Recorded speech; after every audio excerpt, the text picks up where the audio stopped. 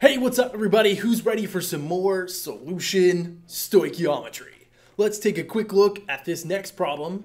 We're told that a student adds excess sodium chloride solution to 75.0 milliliters of a solution of silver nitrate to form insoluble solid silver chloride. When it has been dried and weighed, the mass of silver chloride is found to be 2.45 grams. What is the molarity of the original silver nitrate solution? Okay, again, with any stoichiometry problem, you first want to write your balanced chemical equation. Our reactants here are sodium chloride, boom, and silver nitrate.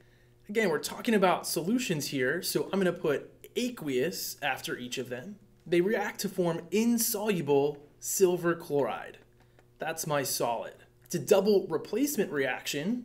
The other compound that's going to form is going to be sodium nitrate, which will be aqueous. And if you're unsure which ones are soluble or insoluble, remember, you can always come back and check your reference chart. Okay, a quick check by inspection lets me know that everything is balanced. Molar ratios are 1 to 1 to 1 to 1. All right, in this problem, we are told that we form 2.45 grams of our solid precipitate AgCl. Remember that we're trying to find the molarity of the original AgNO3 solution. Keep in mind that molarity is equal to moles per liter. We know that we used 75.0 milliliters or 0.075 liters of that solution.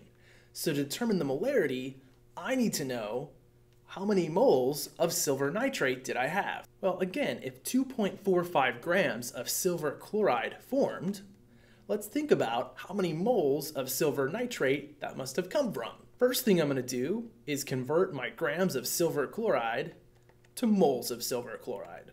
And it was nice enough for the folks who wrote this problem to give us the molar mass of silver chloride. I'm then going to convert moles of silver chloride to moles of silver nitrate. The ratio there is 1 to 1 as given by the balanced chemical equation. So a quick jump to my calculator, 2.45 times 1 enter divided by 143.32 enter times 1 enter divided by 1 enter. Means that in my original solution, I must have had 0.0171 moles of silver nitrate. And if I had 0.0171 moles of silver nitrate in that original 75 milliliters, I can determine the concentration simply by dividing by my volume of 0, forgot a sig fig, oh my goodness. Simply by dividing by 0.0750.